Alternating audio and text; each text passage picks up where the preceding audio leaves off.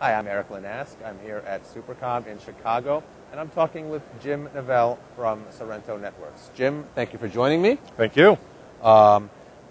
Really quickly, let's start off. Tell me about who Sorrento Networks is.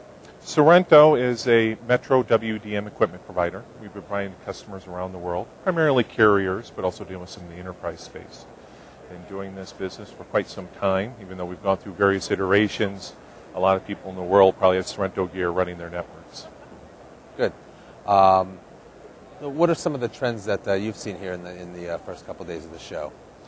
Especially wrapped around the show, obviously the biggest question is how do you get more bandwidth out to the customer base? Anywhere from gigabit Ethernet delivery to just wavelength services. And one of the main items is a lot of data center connectivity. So this is one of the driving trends of the world due to the applications of Facebook, YouTube, God bless the iPhone, get out to the world. These type of things are really driving data center growth exponentially. So what are some, with that growth, what are some of the challenges that the data centers are facing?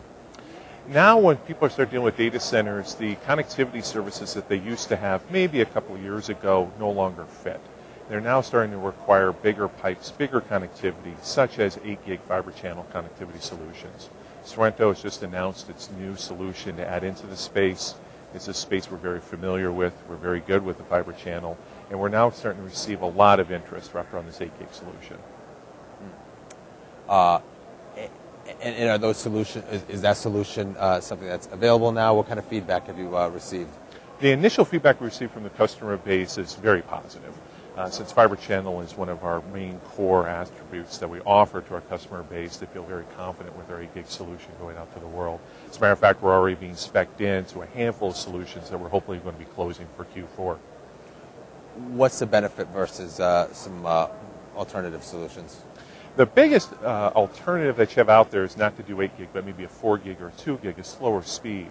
Now with these data centers becoming so large, so many servers, interfaces, that means basically air conditioning, power, real estate. Now that you can go to bigger bandwidth speeds, you can collapse down your data center footprint. And that's a massive amount of OpEx and CapEx spend that carriers can now start to save.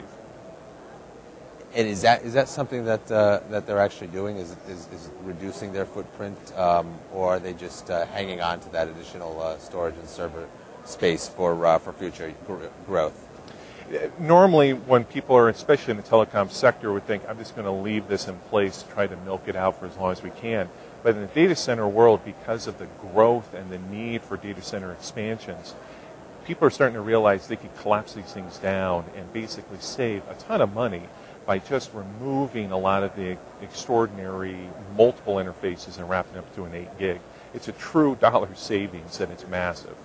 Well, I guess at the end of the day, regardless of what products you're developing, that's what people are looking for is cost efficiencies as well as service quality. Very much so. Anytime you can offer somebody a return on investment of true dollars, not just some sort of fictional model, you're very receptive. What is your target customer?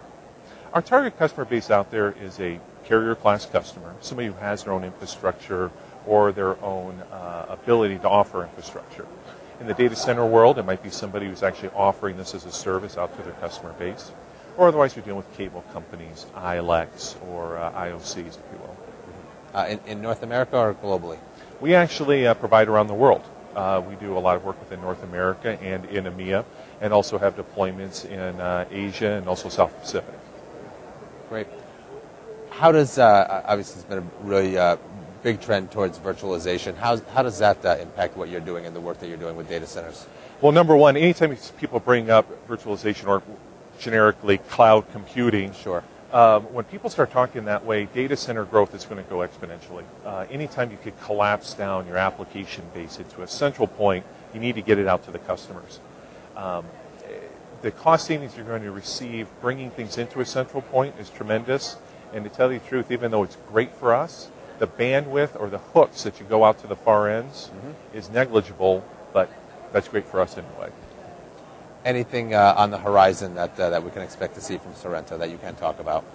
One of the things that Sorrento we're starting to look at is now that these, again, bandwidth requirements are starting to increase, we're seeing a lot more of our customer base asking us to help them migrate off of their traditional older SONET or SDH infrastructure and roll it into our WDM.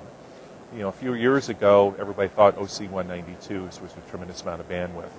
That's essentially nothing now.